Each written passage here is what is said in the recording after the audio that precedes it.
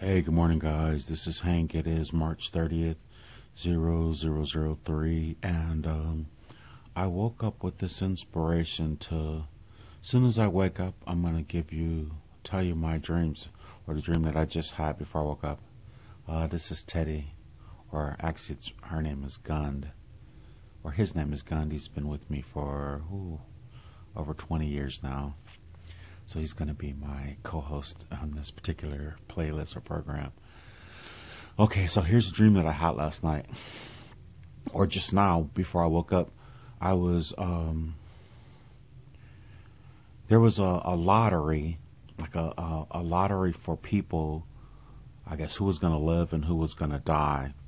And so apparently I didn't make the lottery, or I didn't win, or whatever. So they had rounded up all of these people into these buildings and these facilities, and they were all locked in. And then everyone who was outside in these particular areas, they like flew planes over and like did this whole chemtrail or gas. They gassed the whole area.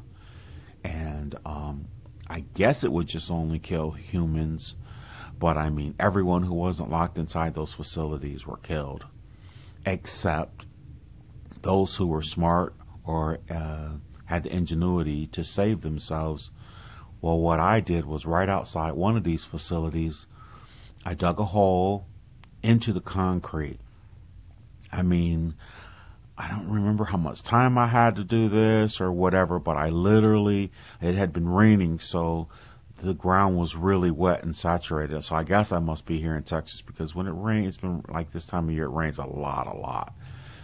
Hurricane season, or the end of hurricane season. So anyway, I dug and enough to get my body down inside of it, and there was this part of the concrete that I just took and I slid back over the top of the hole where I was in and packed the mud, and I was just under there.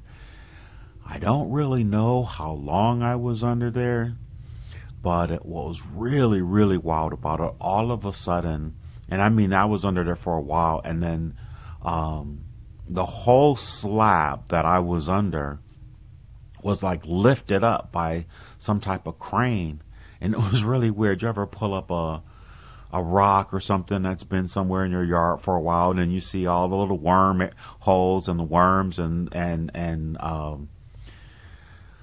different types of things, the centipedes or whatever up under the rock. But there was several of us that must have thought the same thing, and we're all under this rock. But it was really interesting was they were rounding up all the people who had survived. And I remember us all being on this bus, and just as we were getting off the bus, they used this little device, and they either took a blood sample of all of us or whatever. Do you know what I'm saying?